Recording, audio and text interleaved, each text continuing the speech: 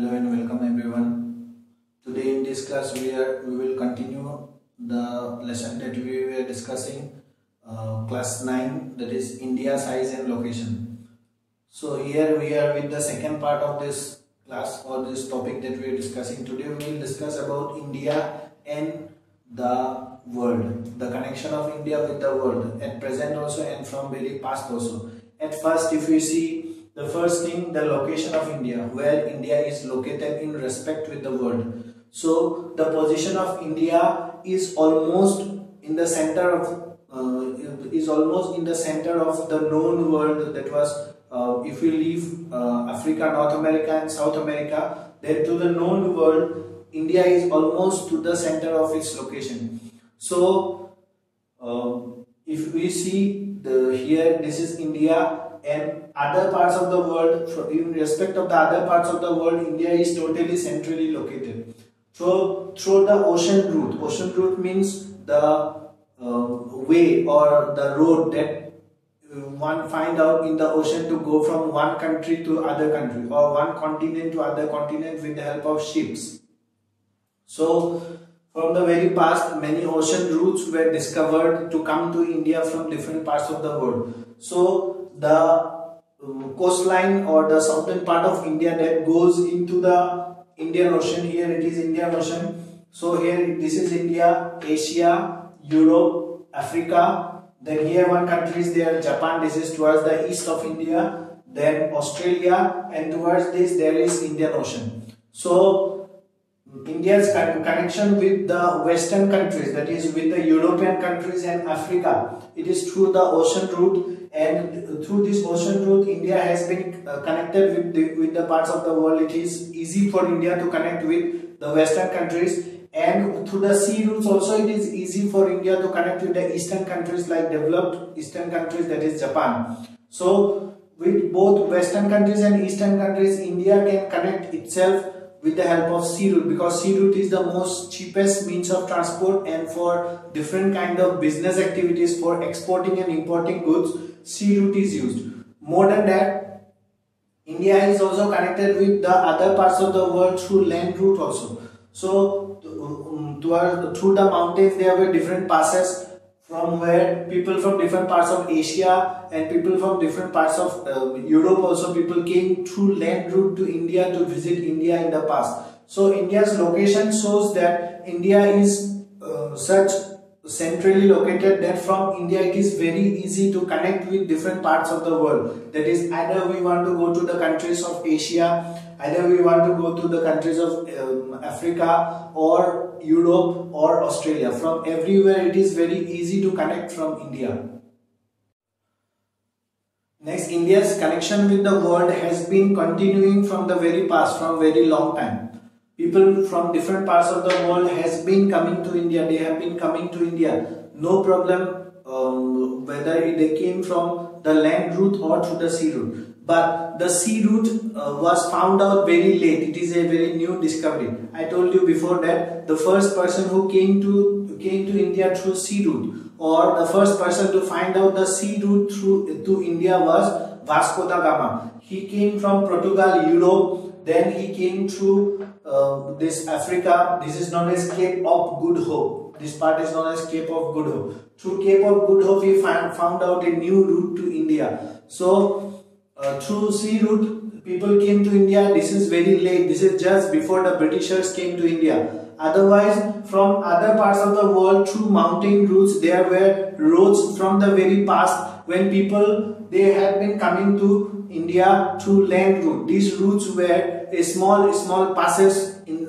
through the mountains. So here these are some mountains, and through the mountains there are small road that pass through two mountain or many mountain. There zigzag way road that pass through. This is known as a pass, or somewhere it is also known as La, that we know that Bomdila or Chipkila or something like that. These are actually mountain passes. So this type of mountain passes were there from the very past. People who discovered these mountain passes along Himalaya, then this side also there are mountains. They crossed this mountain through these passes and came to India from the very past. then they came for business, some came for to conquer India, because India was very rich at that time. So this is the link of India with the different parts of the world from the very first. First is people from different parts of the world, they came to India through the passes, mountain passes, and very lately people started to come to India through the ocean routes when it was found out by Vasco da Gama. Now with the connection of India with rest part of the world, let me share with you a story. Let me say it to be a story only.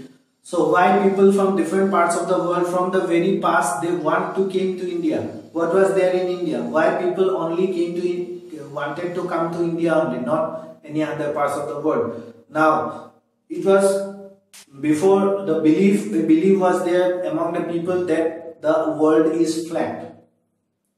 Before it was discovered that earth is round, it was believed that the earth is flat. So people, they were afraid of traveling from one place to another, because they thought that if the world is flat like this, if they go on, then there will be an edge, and at the end of that edge, if they will cross that edge, then they will fall into somewhere. Where they will fall, they don't know. So with that belief, people used to prosper. But people from different parts of the world, they came to India, and they have found out that India is a land of gold.